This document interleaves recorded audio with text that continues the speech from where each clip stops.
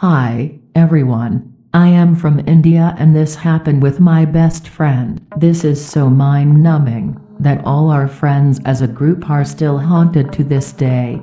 Our offices started to work on 50% capacity. As per the pandemic, my friend and I live quite close to each other, in New Delhi, which also happens to be the capital of the country. It's busy, bustling with new people every day. And of course it's vibrant. It was a rough time for my friend, Naya, as she had lost her grandparents to COVID, with whom she was living last year. Her parents were divorced, and she had little relevance to them, and vice versa. I was over her place since morning, and in the evening she was supposed to meet one of her friend that she had met on Tinder. He was traveling to her place, and it was the first time they were meeting.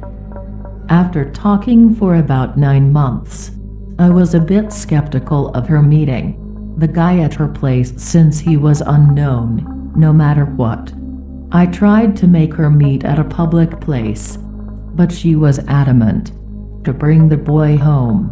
My friend is very peculiar about not sharing her bed, and never shares her bed with anyone. She always sleeps in her bed, no matter what, and anybody sharing room with her had to sleep either on a bedding in her room or use the guest room. I was laughing crazy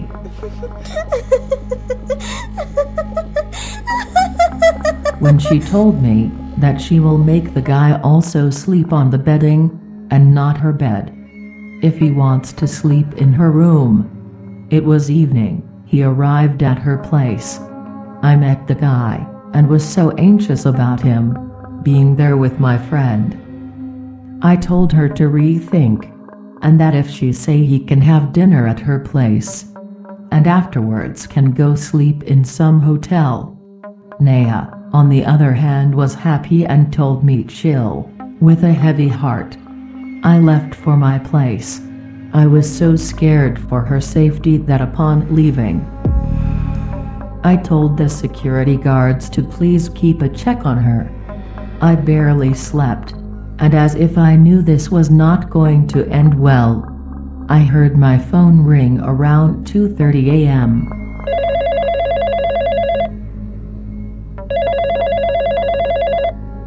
What followed was a long day of dread, trauma and a never-dying fear. As I answered my phone, I heard my friend scream, and the phone hung up. I ran barefoot to her place. I cursed myself for not making her understand enough to not let strangers in the house. I knew the guy had a off tone about himself. I knew he will do bad out of all the stories I have heard in the past about creepy strangers befriending girls to do their creepy stuff. I arrived at her place and found her horrified running. And before I could fathom, I saw the boy running towards me, with her phone in his hand. I started to run and catch him, but he ran straight to the security guards. Me and my friend confronted him, and he shouted at us for being so stupid. He was continuously urging the security guards to accompany him to Naya's flat, and they were constantly trying to calm all of us down. When we heard someone running, not able to see anyone, we all rushed to the CCTV room to see who ran to the backside. What we saw made our blood run cold. There was a man running out from my friend's flat and ran opposite to the main gate to the backside. We immediately informed the police that the guy who was at her place was acting weird.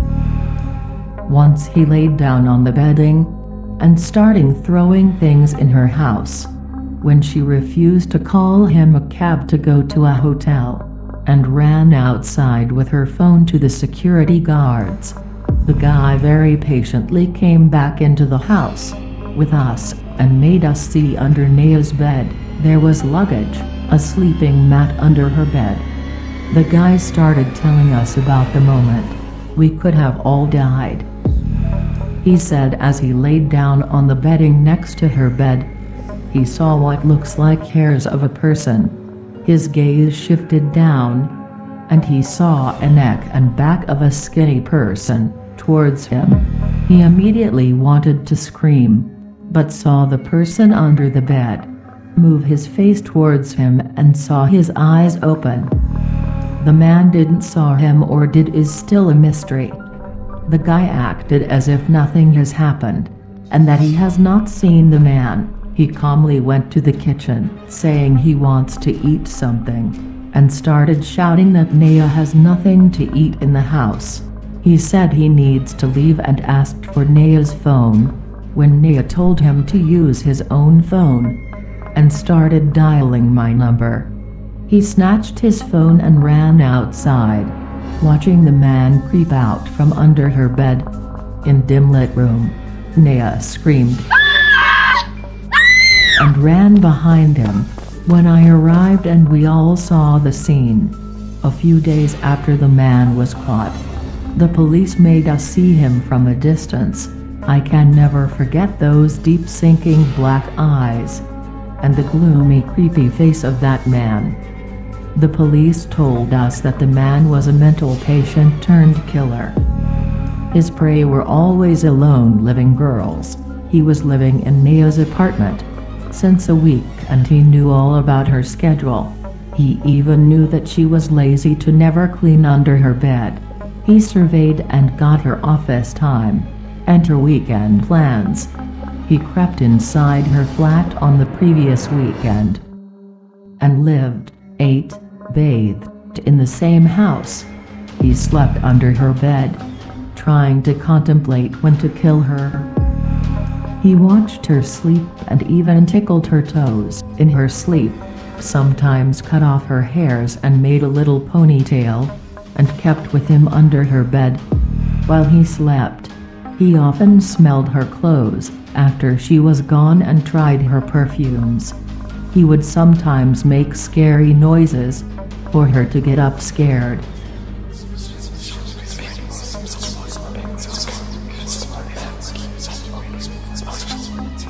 And would watch her sitting scared on her bed behind the cupboard in the darkest corner. And the day I was at her place, he had planned to kill us both.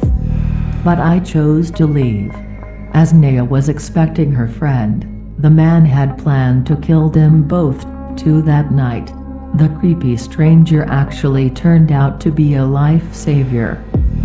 Not only the guy was extremely vigilant and proactive, but he was the most patient person I had seen.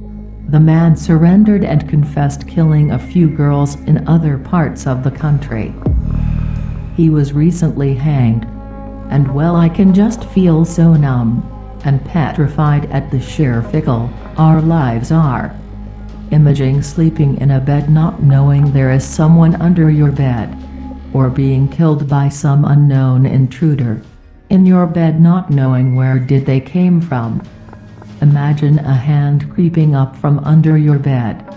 I feel if there had been a ghost under her bed, would have been more calming and less nerve-wracking to realize the least. I don't mind saying that the living must be feared more than the dead. The former are more sinister. Good night, y'all. Please check under your bed. I hope you all liked the story. If you liked it, please subscribe to our channel. Thank you.